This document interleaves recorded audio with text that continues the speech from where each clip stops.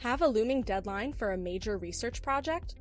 Whether you're an undergrad writing your first paper or an established author with multiple publications, navigating the research ecosystem can be daunting. That's why the libraries at Columbia University have created From Books to Bytes, Navigating the Research Ecosystem, a set of online resources that define the research cycle, provide you with practical strategies, and guide you through the vast resources available to you at Columbia. The stages of the research cycle recommend that you plan, explore, manage, draft, preserve, and share your work. These stages are not necessarily linear, but they are all connected and all necessary to produce your best research work. Understand research data.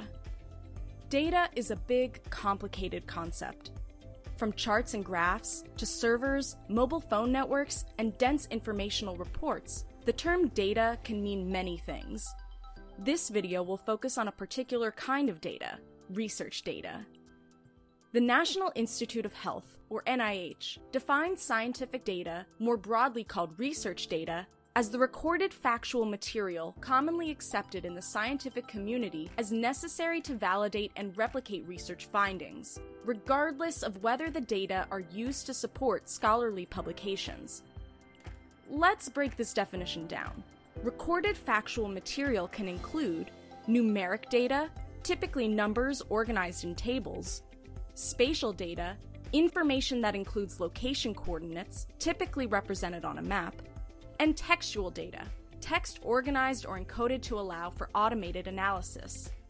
Research data should be replicable. It should allow researchers to reproduce comparable results using the same methodology. And finally, a dataset is a legitimate academic output on its own. A published dataset can be the basis for other researchers to analyze and create new knowledge in the research ecosystem. If researchers are gathering the data themselves, then they are working with first-hand data. However, it is often the case that a researcher would use data that has already been collected and structured. In this case, the researcher would be encountering second-hand data.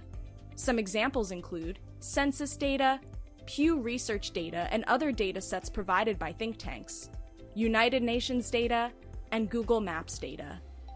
Scholars and researchers analyze research data to reveal trends or patterns that are not always apparent from an investigation of other types of primary sources. But one of the biggest misconceptions about research data is that we often think of it in terms of individual statistics, charts, maps, graphs, and other visualizations. These are actually interpretations of research data, rather than the research data itself. When the underlying research data is available, it can be used to verify findings, validate interpretations, and support future research. How is research data used? Let's take a look at some examples of how researchers employ three main categories of research data. Number 1. Numeric data. Information, often numbers represented in tables, are most commonly organized in the form of a spreadsheet or a CSV file. A researcher might make a spreadsheet of the percentage of the United States population that buys a certain brand of soda broken down by age. This data set could be used by researchers to examine various aspects of dental and medical health. It could also be used by soda marketing teams to help them determine how best to advertise. Number 2. Spatial data, sometimes called geodata, is information that explicitly encodes location coordinates for the data, which then often gets represented on a map. A researcher might compile geographic data about all known bicycle accidents in New York City from a particular year, and then place that data on a map. Number 3. Textual data is made up of text-based documents that have been organized or encoded to allow for text analysis methods. A researcher might identify and evaluate groups of related keywords and phrases within a set of texts to glean insights that might not be apparent. For example, one might use textual data by analyzing all New York Times articles over several decades to see how language related to women in the workplace has changed over time. Can data be biased? It's important to keep in mind that research data is created by human beings who carry their own implicit and explicit biases. Even when working with a raw data set, you are not looking at the unmediated truth about the subject of the data. Someone has already made decisions about how to collect, organize, and present the data to the world. For example, the US Census is generally considered an authoritative source on demographics and population numbers in the United States, but many factors affect the accuracy of census data, including which questions are included, how answer options are phrased, and the way in which answers are collected. For the 2020 census, there was controversy about whether to ask respondents about their citizenship status.